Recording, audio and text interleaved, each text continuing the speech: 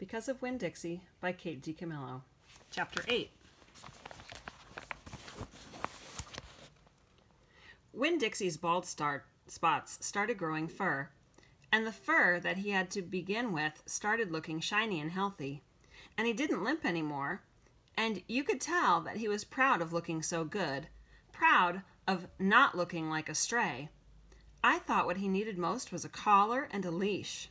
So I went into Gertrude's Pets, where there were fish and snakes and mice and lizards and gerbils and pet supplies, and I found a real handsome red leather collar with a matching leash. Winn Dixie was not allowed to come inside the store. There was a big sign on the door that said no dogs allowed, so I held the collar and the leash up to the window, and Winn Dixie, who was standing on the other side of the window, pulled up his lip and showed me his teeth, and sneezed and wagged his tail, something furious. So I knew he absolutely loved that leash and collar combination, but it was very expensive. I decided to explain my situation to the man behind the counter. I said, I don't get a big enough allowance to afford something this fancy, but I love this collar and leash, and so does my dog, and I was thinking that maybe you could set me up on an installment plan. Installment plan, said the man. Gertrude, somebody screamed in a real irritating voice. I looked around. It was a parrot. She was sitting on top of one of the fish tanks, looking right at me. An installment plan, I said, ignoring the parrot. You know, where I promise to give you my allowance every week and you give me the leash and the collar now. I don't think I can do that, said the man. He shook his head. No, the owner, she wouldn't like that. He looked down at the counter. He wouldn't look at me. He had thick black hair, and it was slicked back like Elvis Presley's. He had on a name tag that said Otis. Or I could work for you, I said. I could come in and sweep the floors and dust the shelves and take out the trash. I could do that. I looked around Gertrude's Pets. There was sand and sunflower seed shells and big dust bunnies all over the floor. I could tell that it needed to be swept. Otis said. He looked down at the counter some more. Gertrude! The parrot screamed again. I'm real trustworthy, I said. I'm new in town, but my daddy is a preacher. He's the preacher at the Open Arms Baptist Church of Naomi, so I'm real honest. But the only thing is, Winn Dixie, my dog, he would have to come inside with me, because if we get separated for too long, he starts to howl something terrible. Gertrude doesn't like dogs, said Otis. Is she the owner? I asked.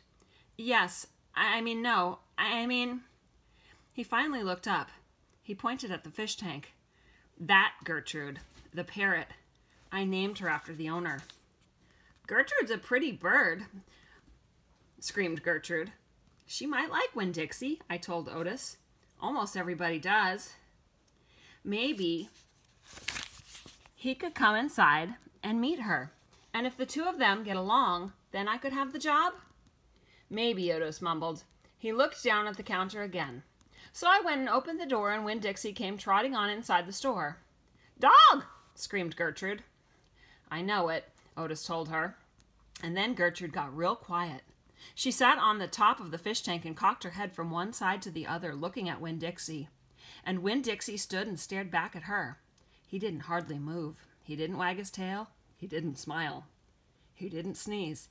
He just stared at Gertrude, and she stared at him, and then she spread her wings out real far and flew and landed on top of Winn Dixie's head. Dog! She croaked. Winn Dixie wagged his tail just a tiny bit, and Otis said, You can start on Monday. Thank you, I told him. You won't be sorry. On the way out of Gertrude's Pets, I said to Winn Dixie, You are better at making friends than anybody I have ever known. I bet if my mama knew you, she would think you were the best dog ever. Winn Dixie was smiling up at me, and I was smiling down at him, and so neither one of us was looking where we were going, and we almost bumped right into Sweetie Pie Thomas. She was standing there, sucking on the knuckle of her third finger, staring in the window of Gertrude's Pets. She took her finger out of her mouth and looked at me. Her eyes were all big and round. Was that bird sitting on that dog's head? She asked. She had her hair tied up in a ponytail with a pink ribbon. But it wasn't much of a ponytail. It was mostly ribbon and a few strands of hair. Yes, I told her. I seen it, she said. She nodded her head and put her knuckle back in her mouth. Then she took it out again real quick. I seen that dog in church, too. He was catching a mouse. I want a dog just like it, but my mama won't let me get no dog. She says if I'm real good, I might get to buy me a goldfish or one of them gerbils. That's what she says. Can I pet your dog?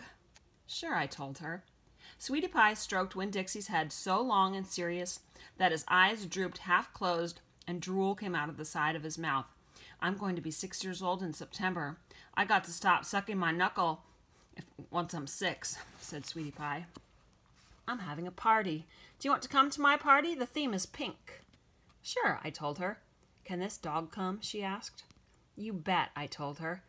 And all of a sudden, I felt happy. I had a dog.